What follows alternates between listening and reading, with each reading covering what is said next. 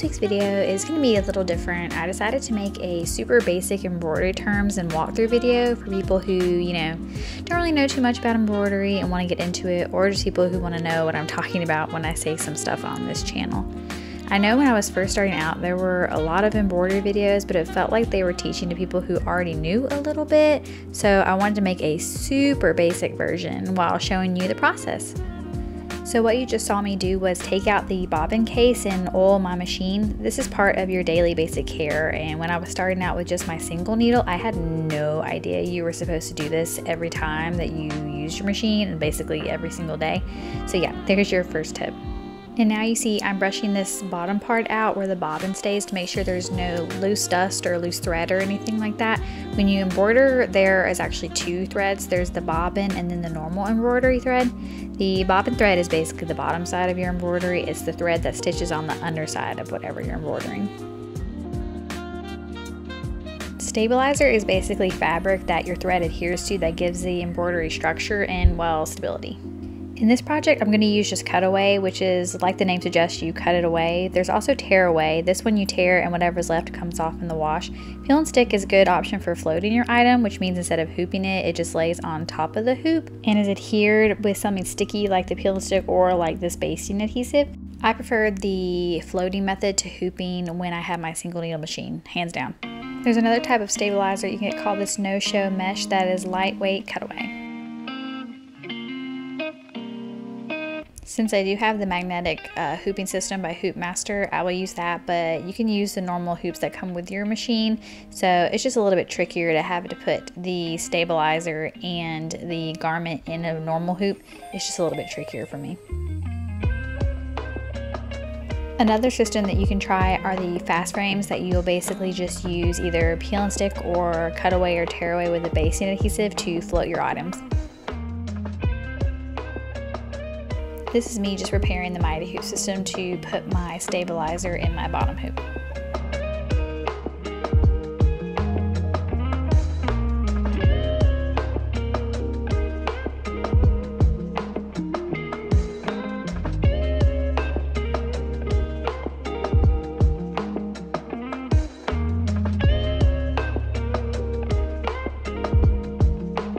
Before I put the sweatshirt on the board, I marked it with an air-soluble marker where I wanted the middle of my design to be, and I tried to match that up with the middle of the hoop as well as the middle of the board where it has the little line.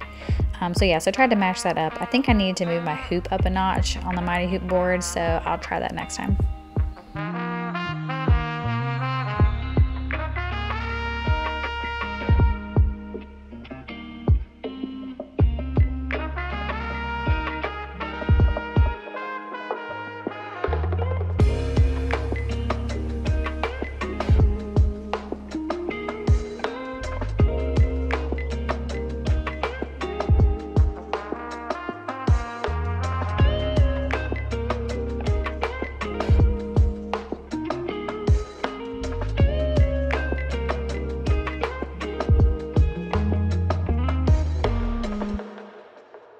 The mighty hoop isn't always perfect, so I'm trying to just pull out any sort of extra fabric and make it as tight and taut as possible.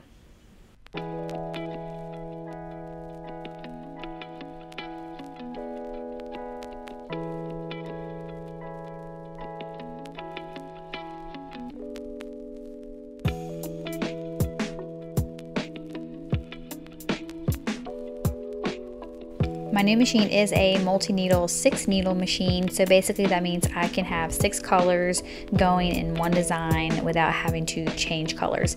The single needle can only do one color at a time, so yeah, big upgrade here. Okay, so digitizing. Digitizing is another thing that I had no idea before this. So in order to embroider a design, you have to make it into basically a computer language that your specific embroidery machine reads.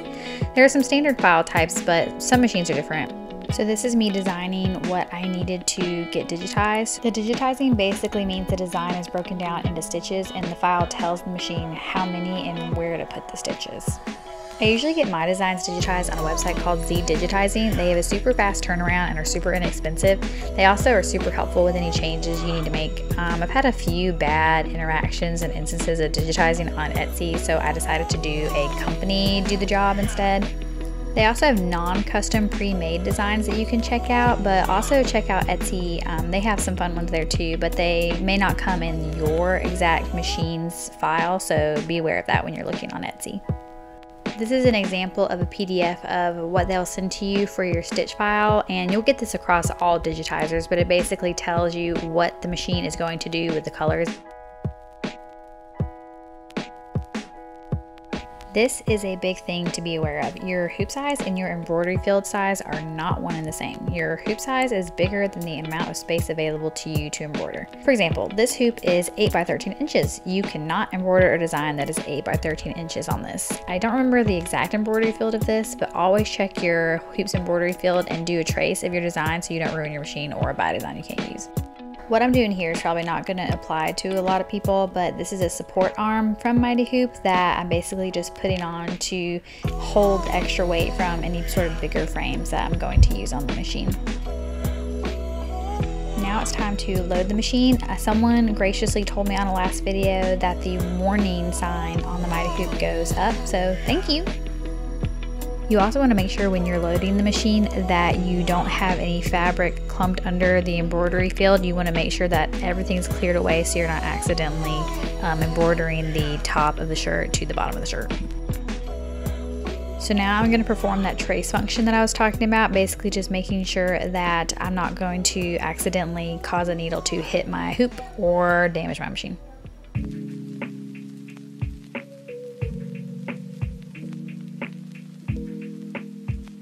In here, I'm just moving my laser over to the cross that I made earlier where I centered it, and my machine can do this. Not every machine can do this, but it just makes sure that I am starting exactly where I want to on my field. Real quick, I just want to ask that if you found this video helpful or like this type of content, please let me know by commenting or subscribing. It lets me know what sort of content you all like and what I should keep doing.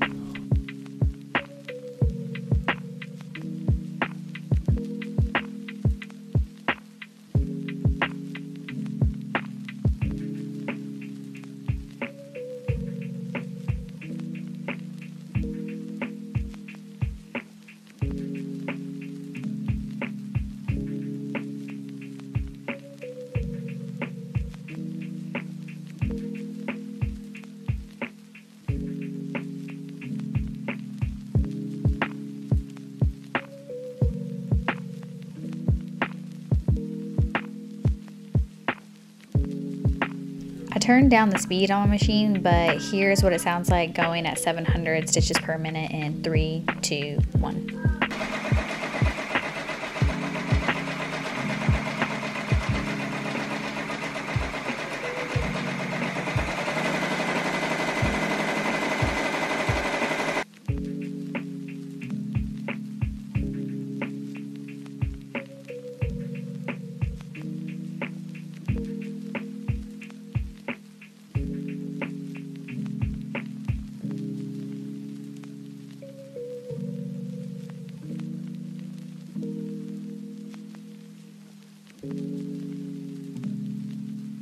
Finishing the embroidery and loud sound alert in 3, 2, 1.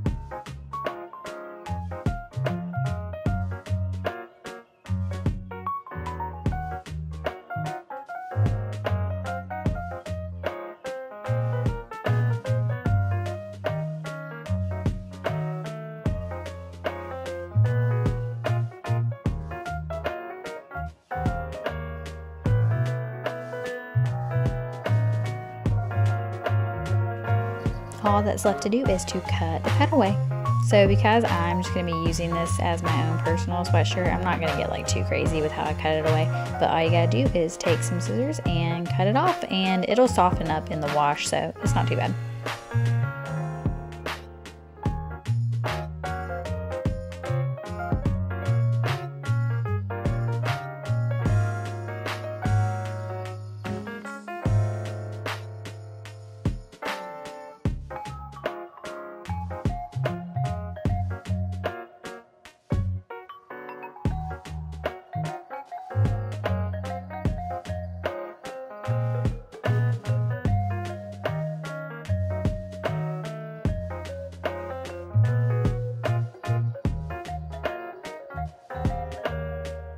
If you liked the colored threads that I use and want to know what number of Madeira thread they are, I'll tell you right now. So the first one I used was 1816. This is cute pink color right here. Super cute, super peachy. Then the purple was 1911. Then 1895. Then 1624. And then finally 1820. Actually, just kidding. 1645 is the last one.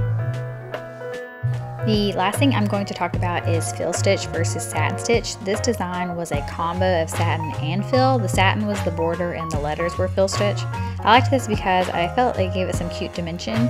So yeah, so you can see there's the satin stitch versus the fill. But here's the full-on satin stitch design for comparison. The postpartum glow sweatshirt is pretty much all satin stitch. So you can see that's what it looks like versus that.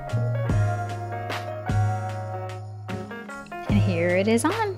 Thanks for watching. See you next time. So sample mail